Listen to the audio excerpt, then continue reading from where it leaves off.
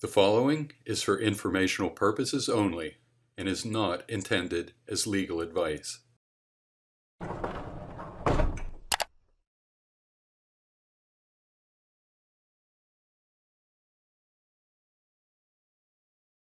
Is my farm or food business regulated under the Food Safety Modernization Act?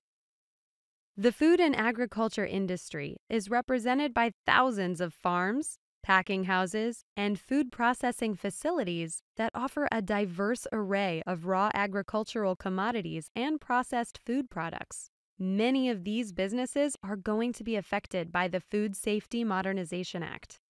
Everything from smaller, family-run fruit and vegetable farms to larger produce farms and packing houses that ship products to other states. Those affected also include big food companies that sell products all over the world, but also many smaller value-added food processors that distribute their products to local and regional markets.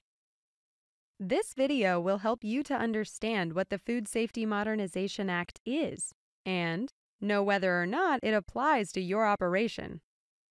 So, let's get started with just a little background on the Food Safety Modernization Act.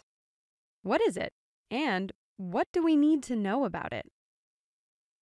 The Food Safety Modernization Act, commonly shortened to FSMA and pronounced FSMA, is a federal law. The U.S. Congress passes laws and the President signs them into law. FSMA was passed by Congress in 2010, and President Obama signed it into law on January 4, 2011. Congress assigned the Food and Drug Administration, or FDA for short, responsibility for enforcing FSMA.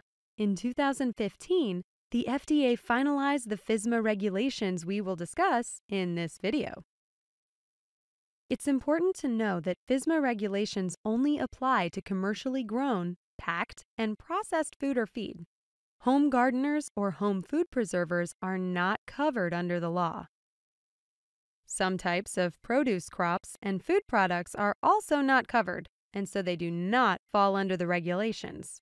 First, direct-to-consumer sales at restaurants and retail food establishments. This includes grocery stores, farmers markets, farm stands, and internet food sales. However, these may be covered under other state or local regulations. Also, FSMA regulations only apply to FDA-regulated foods, not USDA-regulated meat and poultry products. If your operation is already covered under other FDA food safety rules, like juice HACCP or seafood HACCP, your products are not covered under all aspects of the law. You will need to check to make sure which parts of the law you fall under.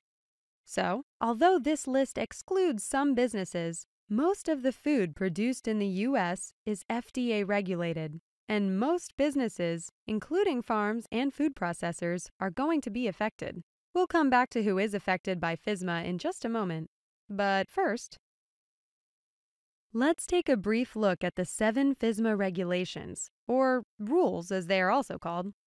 Each of these rules has a long, official name, which you can find at the FDA's website, and a shorter name by which most refer to it. We'll use the short names here.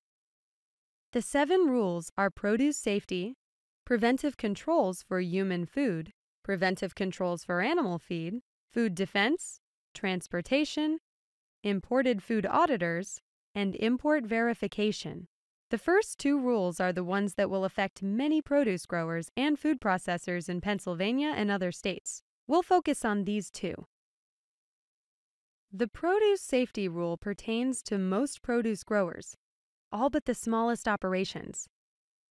The preventive controls for human food rule regulates all food processing facilities and some produce packing operations. Finally, some farms that process foods will be regulated by the Preventive Controls Rule.